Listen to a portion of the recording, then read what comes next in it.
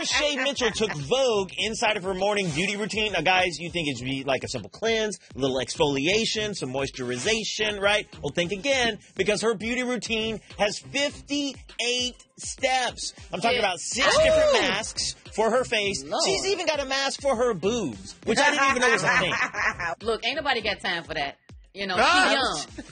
She young, so she can, you know, she don't even need all of that yet. You know what I mean? But the boobs, I don't know. I like how my boobs kind of sit a little bit. Something.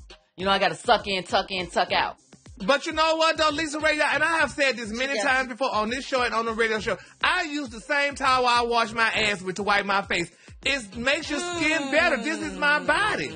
It's my body. So you is still come out scary. No. Oh, trust me, honey, before.